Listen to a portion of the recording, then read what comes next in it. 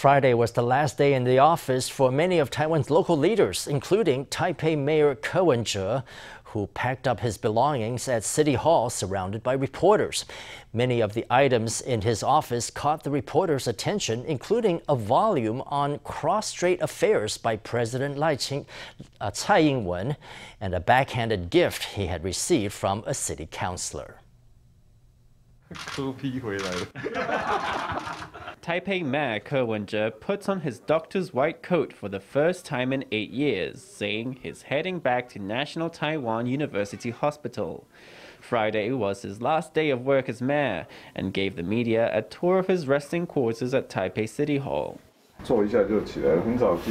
I just lounge over here as I don't have the habit of taking afternoon naps. I'll leave the coat hangers here for Chiang Wan-an. Ko packed up the books on his shelves, reminiscing about his time in office.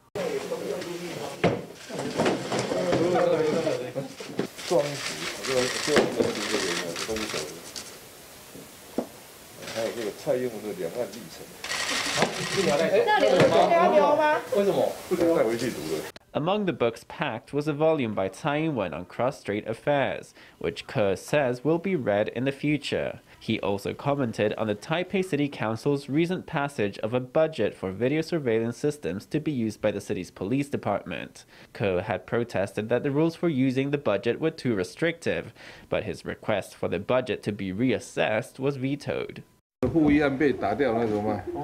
After a proposal to reconsider the bill was blocked, the police department wrote to me asking what they could do. I said corporations are colluding with the city council to scam the country. That's what I'll write on the announcement. Over in his office, there were also plenty of memories. One of them was a foldable bicycle gifted to Ko by Councilor Wang Shijian to criticize Ko for making a big spectacle of his bike trips. Ko says he plans to ride the bike to NTU Hospital on Monday. Ko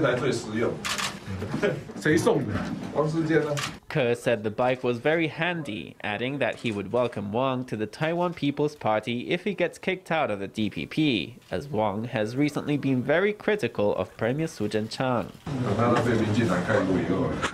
I'll wait for him to get kicked out of the DPP. That should be happening soon, ha ha ha. I think with the things he's been saying, he's going to get the boot soon. Even on his last day at the office, Ko captured much media attention, which is surely to follow him in the future.